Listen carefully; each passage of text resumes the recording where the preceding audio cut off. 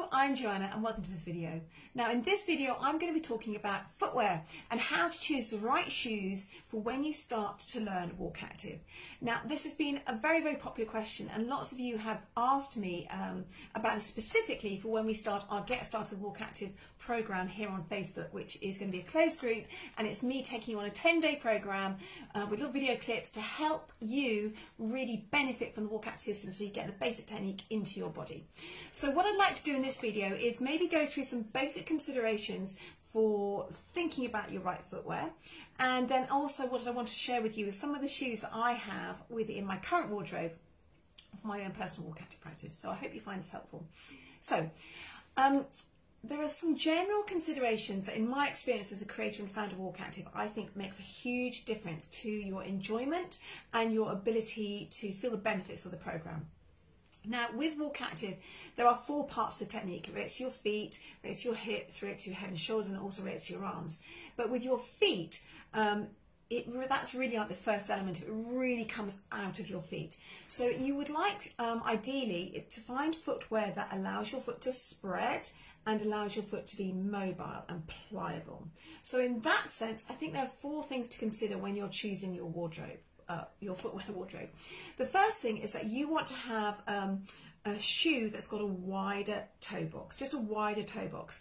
Now the benefit of that means that when you're using your foot, you'll be able to spread your toes more, and that's going to be quite an important aspect of when you start to put the basic element of having an active foot and an open ankle into your foot. That will help your posture. It helps the correct alignment from the foot going up into the knee and into the hip, so it reduces knee pain and ankle pain, and the program's been specifically shown to do that. So having a wider toe box allows the foot to spread, and then that means you can use the toes more effectively as well. So that's the first thing. The second thing that I would encourage you to do is to think about having a squarer toe box. Now, the benefit of having a squarer toe box as opposed to more of a tapered toe box is when you use your foot and you come through the foot, when you have a square toe box, it means that you can actually push evenly off your big toe, your middle toe and your little toe all at the same time. And that will assist the correct tracking from your foot going into your knee and going into your hip. And again, that's what's been shown as part of one of the statistical benefits of the WalkActive program, to reduce the stress impact through those parts of your body. So a wider toe box and a squarer toe box.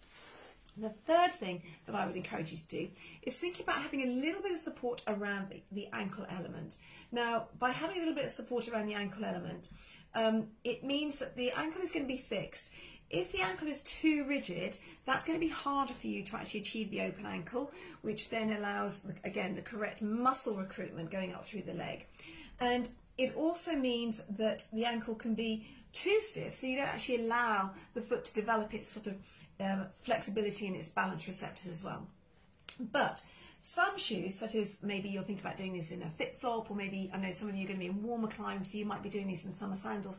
I'd really kind of encourage you away from that when you're going to be doing the daily tasks I'm setting you on my 10-day program, because I'd really like you to think that you've got the best footwear for you to be able to apply what I'm asking you to do. So at this current moment of time, having sandals or flip flops is not really what I would advocate, but one of the joys of WalkActive is because it relates to how you use your body as a whole, you can definitely think about using WalkActive in every element of your life.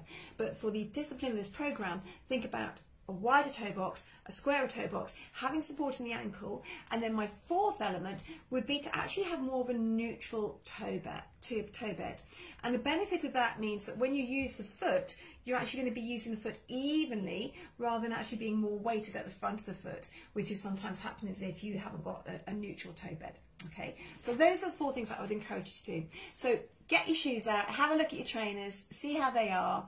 I'm not saying to you, you've got to go out and get new shoes, not at all any shape or imagination, but find something that's flexible, it's comfortable, and it's going to be conducive for you to put some of the tasks I'm going to set within the program. So I hope that helps. Now, I've got down here a selection of some of the shoes that I currently have in my WalkActive wardrobe, and I just thought I might share these with you because it might maybe resemble some of the shoes that you have within your wardrobe. So the first one is a Nike trainer. I picked these up actually at an airport because I was going on a work trip, and actually no, it was a little family trip, and I'd forgotten to pack my trainers, which is a bit stupid, but anyway I did. So I basically picked these up, grabbed them on the go, and the reason I picked these up on the go was because actually they had a really nice flexible sole, and that for me was really important. So I like the flexible sole with these. What I'm not quite so keen on, this is my own personal preference, is can you see here how the toe box is more tapered rather than square? So that means when I'm actually walking, I feel it's encouraging me to come through more my big toe, as opposed to having the right relationship between the big toe, middle toe and little toe all at the same time as I push off the foot. But I do love the flexibility. I'm also quite partial to the colour. The other drawback about these is I would say that the ankle doesn't really have any support at all. So you can see here, there's a lot of movement. And the Achilles generally has about a 4-degree sort of range, which is kind of okay. But if you have a tendency to roll in a little bit, then when you have less stability in the ankle area, that can exacerbate maybe any sort of potential rolling in and sort of incorrect alignment from the leg going into the shoe. So that's what drawbacks, excuse me, of these shoes. So that's a Nike cheap and cheerful trainer. I think it was about £40. Now, the second shoe that I have in my wardrobe, which I've kind of recently come across, various people have written to me about it and I've heard good things, so I've tried to try it out. This is an Ultra shoe. Now, what I like about this shoe is, first of all, it has a neutral toe bed all the way through, which is lovely, which encourages you to use foot properly all the way through, the mechanics of the shoe. Second thing I like about it is this nice wide toe box. And the third thing I like about it, I'm not sure if you can see here, it's actually got a squarer toe box. So again, it's encouraging that relationship through the big toe, the middle toe and the little toe, which is important as you peel through the foot. The downside for me personally about this shoe is that it's a little bit stiff. A little bit stiff for me personally. However, I think the shoe is fantastic if you are new to WalkActive and you're needing a shoe where your foot can really spread. I've got lots of sort of new clients who are doing this and they're reporting great things. I really like them. It's super comfortable. And you've also, as you can see, got a little bit more support through the ankle element. So that is an Ultra shoe, and I'll put the links down below this post. Okay. Okay, next shoe I'm going to show you. You may well have this type of shoe in your wardrobe, I'm not too sure. It's what I would probably call a kind of a bog standard trainer, even though ASICS will be very upset if I said that they're a bog standard trainer because they're not, they're really quite super. But it probably is reflective of some of the qualities that you might have or you might consider within a training shoe. It's very supportive, it's got good ankle support, it's built up a little bit higher in the arch. I like the colour, but you can see here with the toe box that it's slightly more rounded, so it's actually going to encourage you to come through more onto the big toe element rather than having that even push through big toe, middle toe, little toe, which is so important for your alignment. It's a little bit stiffer as well, but if you have this within your wardrobe, that's absolutely fine.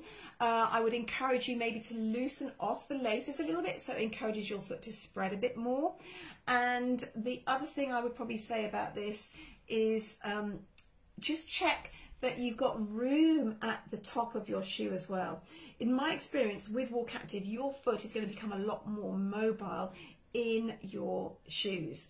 And if your shoe is a little bit on the fitting clip side already, what will happen is that your big toe can slightly kind of come in contact with the front of the foot here, and that can be a little bit uncomfortable, causes bruising on the nail bed, and that's not so comfortable. So make sure you've got a little bit of space at the front so your feet can move, because they certainly will start to do that as you increase the mechanics and improve the mechanics of your foot and improve your balance as well. Now, my last shoe I want to share with you is a Merrell Bare Access Flex 2, and I've just received this. This is why they looked really clean compared to the others. We've all had a good sort of WalkActive action. Now, this shoe is great because it's got a nice wide toe box. It's got a square toe box. It's neutral way through. It's got good support around the ankle, and I think it's a really nice shoe to learn WalkActive, progress your WalkActive. It's quite flexible as well. The one that it preceded was the Merrell Bare Access, which actually was a really nice well, it was one of my personal favourites for WalkActive, and one of the reasons why I have such a sort of range of shoes to share with you is I'm still trying to find my ultimate WalkActive shoe that I feel really like. That's my number one, and I haven't quite found it yet. But I think this is a really nice shoe. It's a little less forgiving than the Ultra shoes, so this will give you a little bit more support if you feel that you want a bit more support, whereas this is going to give you a little bit less, but you'll be able to feel your foot spread, wide square toe box, nice flexible sole, and that's a really good shoe to start you on your WalkActive journey as well. Okay, so I hope you have found this helpful. Please leave me a little message below. I'm trying to see if I've got any more shoes down here to share with you. Please leave me a message below. I'm really passionate about WalkActive, and I really believe it can do great things, and it really makes your walking, you know, help you look better and feel better and perform better. But you don't have to have masses of really expensive kit, so please don't feel you've got to go out and spend money to do and get started with my program here on Facebook, which starts on the 28th of February and it's running to the 8th of March. So you don't have to do that, but what I would encourage you to do is get your trainers out, get your shoes, have a little look, decide which ones are going to be good for your daily tasks, and then you might also want to think about what other shoes are going to be good maybe when I'm, you know, going through the 10 days, so I can actually keep my practice going right through the day, because the more you practice these really small, simple tasks I'm doing, it really becomes very profound with the benefits that you feel in your body. Okay, so I hope you found this useful. Please leave me a little comment below, and yeah, I really am looking forward to us getting started on our program on February 28th. Take good care, people, and let me know if you found this helpful and anything else that I can help you with. Take care. Bye-bye.